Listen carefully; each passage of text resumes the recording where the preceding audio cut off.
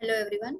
My paper presentation topic is Imaging and Histopathological Correlation of Lung and Mediastinal Masses, a cross-sectional study presented by Dr. Kavyashree NH, Junior Resident, Department of Radiodiagnosis, GMC Kota. Aims and objectives of my study are: the study was undertaken to establish the role of CT in comprehensive evaluation of lung masses and to study the efficacy of CT-guided fine needle aspiration cytology with the histopathology. Lung cancer is the commonest fatal malignancy in both men and women. Carcinoma bronchus is by far the commonest and most important primary tumor of the lung. Lung cancer is the only visceral malignancy which gives an early Roentgen clue of its existence.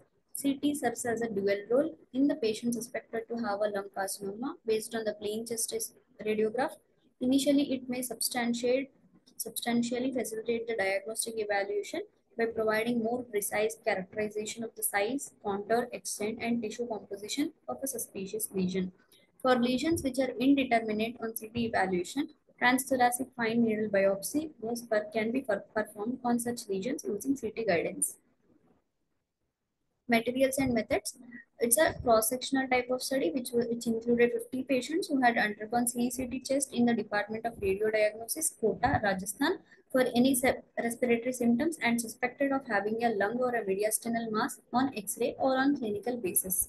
Patients were subjected to CT-guided fine needle aspiration cytology for histopathological diagnosis after a mass was detected on CECT chest. Inclusion criteria were: patients with respiratory symptoms and suspected of having a lung mass were included. Patients willing for needle biopsy were also included. And the exclusion criteria were: patients already diagnosed with a lung or a mediastinal mass on a CECT chest, and patients unwilling for needle biopsy and patients with abnormal RFT were excluded. Here's the image of case 1. It's a 12-year-old female presented with respiratory symptoms and was suspected of having a lung mass on chest X-ray. It shows a heterogeneously enhancing posterior mediastinal mass with internal calcification with adjacent rib involvement and neural foraminal extension, indicating a neural origin tumor which was diagnosed as paraganglioma.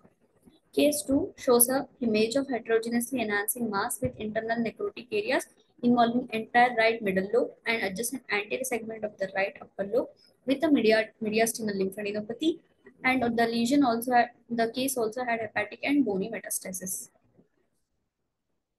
Case 3 shows a lobulated, heterogeneously enhancing soft tissue density mass in the posterior superior segment of right lower lobe, forming an acute angle with the chest wall, reaching up to the fossa pleura.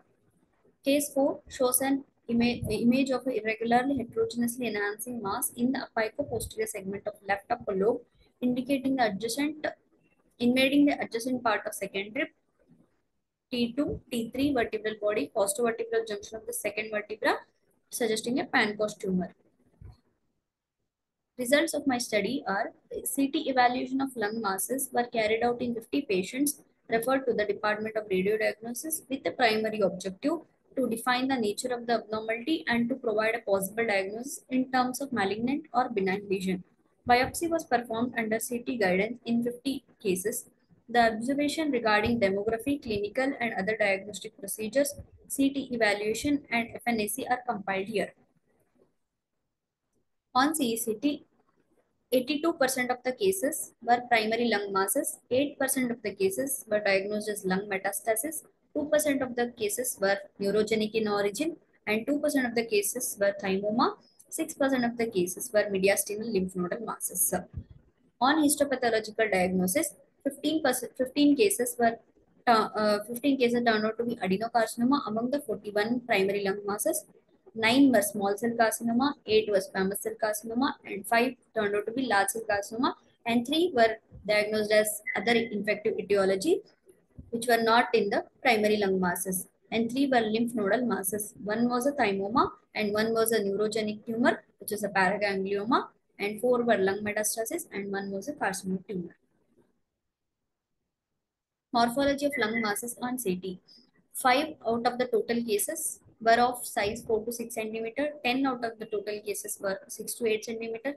12 cases were 8 to 10 centimeter average size, and most of the cases, which is 14, were more than 10 centimeter in size. 5 cases had smooth margins or the contour, which indicated a benign etiology. 12 cases and 24 cases had lobulated and irregular contour, indicating towards the malignant lesion. Solid homogeneous lesions were 11, solid inhomogeneous lesions were 30, and 3 lesions had central calcification, 5 lesions had peripheral calcification, and none of the cases had air bronchogram. Other demographic details from my study: 78% of the population were male predominance, 22% of the population were females, and 8% of the cases belonged to less than 20 years of age, 12% belonged to 20 to 40 years of age, 28% belonged to 40 to 60 years of age, and 52% belonged to above 60 years of age. Based on CT evaluation and guided biopsy of lung mass lesions, there were 86% malignant and 14% benign lesions. Among the malignant, 82% were primary lung masses and rest 18 included other mediastinal masses and the metastatic lung lesions. In the malignant group, majority were adenocarcinoma, which were 15 in number, contributed to 40%, followed by small cell carcinoma, which were 9 in number, contributed to 24%, followed by squamous cell carcinoma, which were 8 in number and were 21%. Lesions having smooth margins on CT chest indicate a benign etiology, and the lesions with irregular and lobulated margins indicated towards a malignant lesion. In patients found to have primary lung mass, adenocarcinoma was the most common pathological type found on a needle biopsy.